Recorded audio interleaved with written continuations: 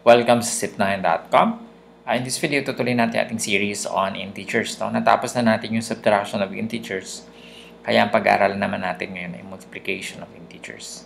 Actually, sa lahat ng operation, yung multiplication yun yung pinakamadali. No? Kung makikita niyo yung rules dito, we have positive times positive is positive. Negative times negative is positive. Positive times negative equals negative. And negative times positive equals negative. So, kung makikita nyo, pag same sign, yung minumultiply mo, parehong positive, sagot niya positive. Pag parehong negative, positive. Pag magkaiba ng signs, negative. No? So, same sign, positive, different signs, negative. No? Yan ay kung dalawang numbers lang yung minumultiply mo. No? Mamaya, or sa susunod na video, pag-aaralan natin, pag more than 2 na yung ating numbers na minumultiply. No? Okay, so let's have some examples. Number 1, we have, palit tayo ng kulay. Number 1, we have 12 times negative 3. Okay, so magkaiba sila. No? We have negative 36. No?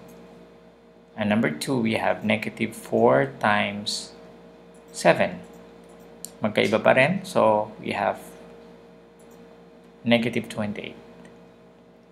Number 3, we have negative 10 times negative 6. Magkapareho. So, positive yung sagot natin. Negative times negative is positive. So, 60. Number 4, we have 7 times 6, parehong positive, so this is 42. And number 5, we have 11 times, or negative 11 times 0. Still, of course, any number multiplied by 0 is equal to 0. Where, of course, there are cases na hindi na tayo magamit nung multiplication sign, no? Na yung parang X. So, minsan, ang ginagamit natin is yung parenthesis, no? Halimbawa, number 6, we have negative 4 times negative 3. Okay, so yan. Pag meron tayong parenthesis, tsaka wala tayong sign in between. So, we're multiplying these numbers. So, pareho negative, we have, the answer should be positive. No? Minsan naman, kung halimbawa, yung may mga pagkakataon na minsan, pag positive yung isang number, yung nilalagyan lang natin ng parenthesis yung pangalawang number, no? Yung nasa kanan.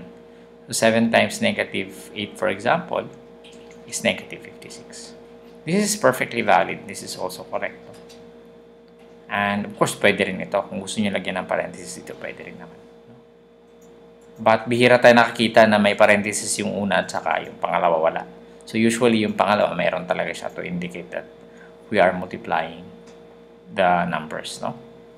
What else? I think yan lang muna, no? Sa susunod na video, pag-aaralan natin paano ngayon kung more than 2 numbers na yung minumultiply natin, no? So, yan yung pag-aaralan natin sa susunod na video.